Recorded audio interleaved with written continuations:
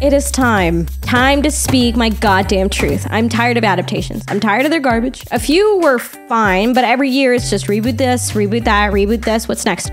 A live action emoji movie?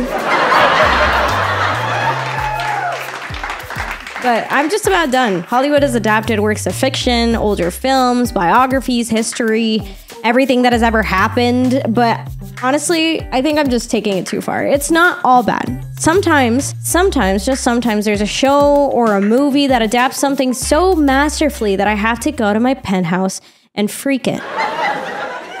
I think there's a writing problem with reboots. I believe there's a serious writing trap when trying to adapt a game into a visual media. In this video, I want to do a comparison of The Last of Us and Fallout, and do a little exploring, a little contrasting, a little comparing. There's going to be spoilers ahead, so if you haven't seen either, oh,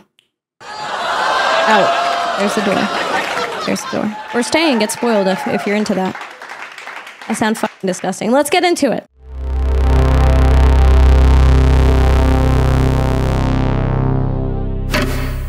I love The Last of Us. I love it too much. I love it unreasonably so. You're kidding me! The games, safe to say I've played each of them like 4 times. I'm not even joking. I beat the hardest difficulty in both. Would you like some fresh fruit? And then I took it further. I was masochistic enough to play all of The Last of Us Part 2 in grounded mode, the hardest fucking mode, with no guns once. And I would do it again. Why? Because I like pain. It's safe to know that I know these games like the back of my hand. With the franchise being so successful, it's no surprise that it got adapted by some streaming service. The source material offers a lone cub and wolf trope featuring Joel and Ellie, a lone grief-stricken man, and an immune, optimistic young girl that must journey to Boston to make the cure that will save humanity. You know what they did? They played both sympathy and empathy cards on you, which is great if your cold, dark heart needs a little microwaving every once in a while, like mine. It's safe to say I love it. Found family tropes usually do that to me, and the show tries to replicate that not just by giving us a deeper understanding of the characters from the game, but also giving us more footage for the Pedro Pascal edits on TikTok. And not shocking at all, the show did great in terms of ratings, but it didn't do it for me. And I'm gonna tell you why. What made The Last of Us games so remarkably special is that it felt more so like an interactive movie experience, and it remains as such. I believe it stands as a genre-defining game. The games already pack a punch with their gameplay, visuals, voice, and motion acting, all wrapped into a delicious, perfect little package.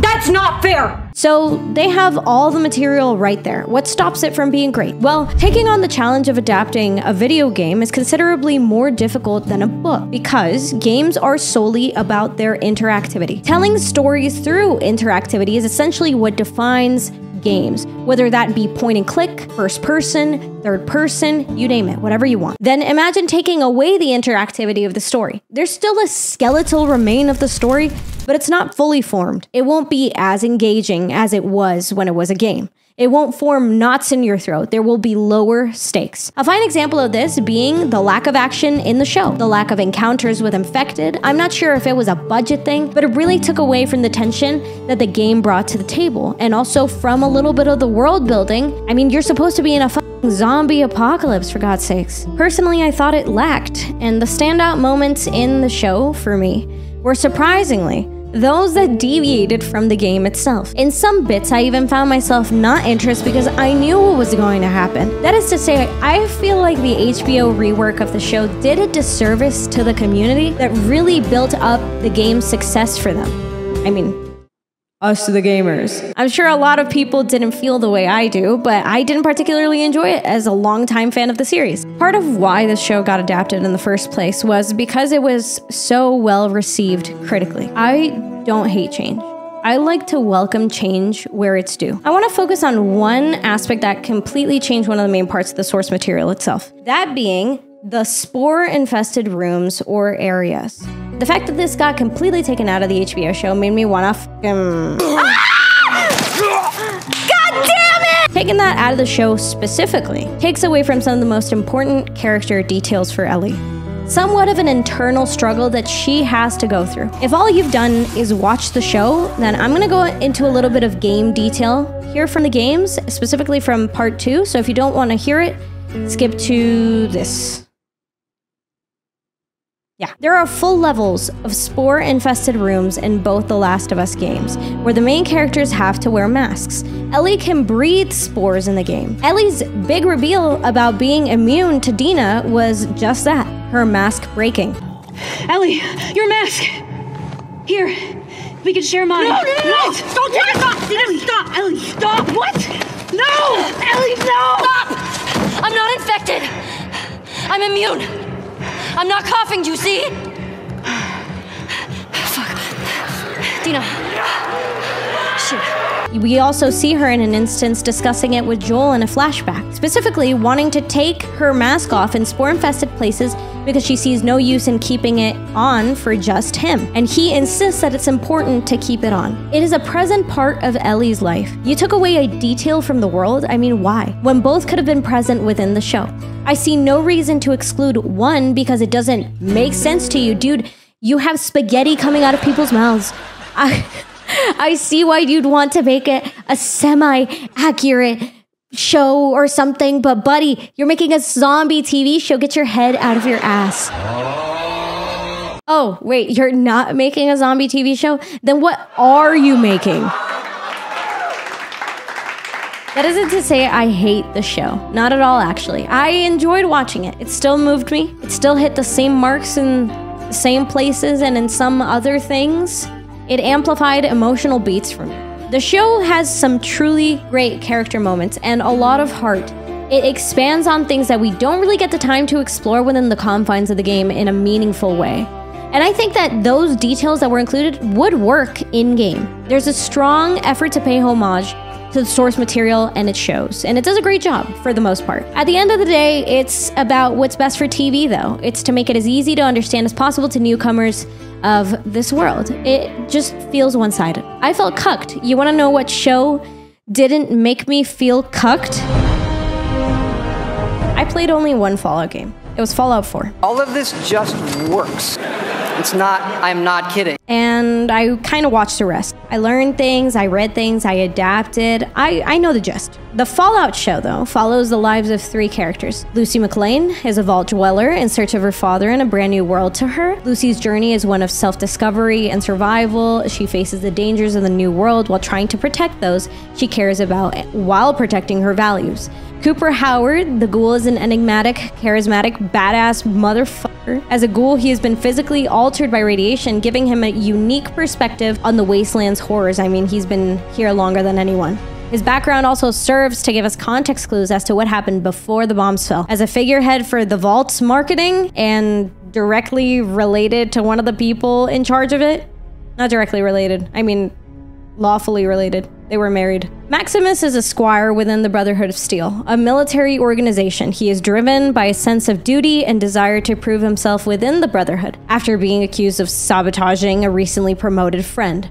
These play crucial roles in educating us about this world's state, the past and the present of it, and its political state. And all of these characters flourish so effortlessly because of one thing. You take a world that's already been developed, and boom, baby, you add your own spice to it. You give it your own flavor. That flavor being 3 characters. Those are the best kinds of stories. It's like having a pre-existing Wasteland sandbox, just ready for you to bring new life into it. There's a beauty in the Fallout games too, where the protagonists of the games are, for the most part, separate people, with only some of them having minor connections between them. And I'm so glad that it followed that exact pattern. This allows for the writers Geneva RD and Graham Wagner to put their own spin on a vault dweller coming to the Wasteland for the first time, showing us a knight's origins and a ghoul's tortured past. We underestimate the importance of world and character relation. Getting the right mix of character development and world building is key for a great show. Characters are the heart of the story, making us care and giving us someone to cheer for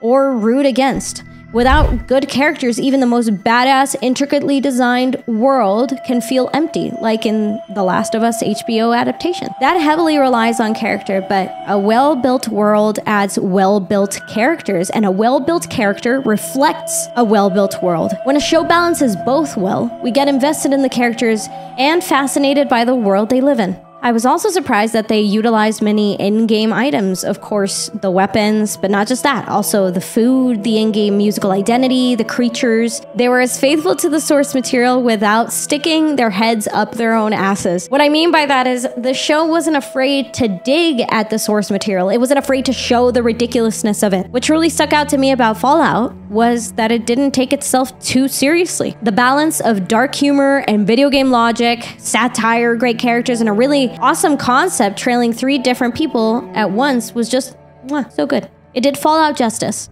It did it right. That's how video game to TV or movie adaptation should be. The Last of Us lacked this balance. The Last of Us as a show lacked this balance because it's not an environment that you can live in. It's not an environment that you can interact with. It's not an environment that you're present in like you're present with the games, with the characters, with their dialogue, with everything that they say. We only experience what we are shown in, well, the show. I felt like it was lackluster. I felt like a lot of the beats fell off because of that specific thing. It's just that you can't replicate a state of fear and anxiety within a show that you have in a game, right? You can only sort of change it, alter it. I felt like if they would have made a Last of Us spin-off, same world, you know, build it, make it, new story, new people, I felt like that would have been so much better. Following in sort of like Fallout's footsteps, even though one came before the other. That's what I would have enjoyed a lot more. Character-wise,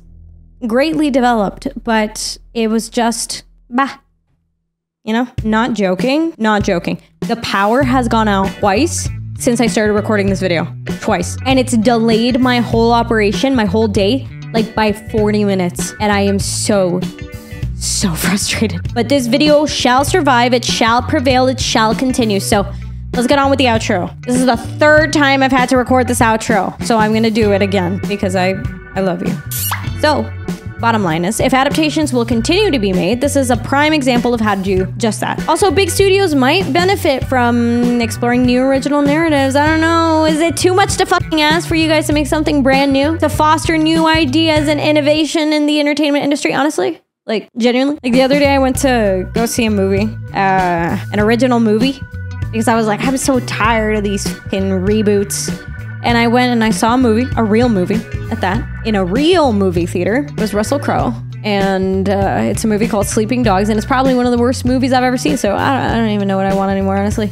At this point, I'll just write my own fucking movie. I'll just make my own fucking movie. What do you think about that? I'll make my own fucking movie with my own brain. What would I even make a movie about? So just let me know what you think.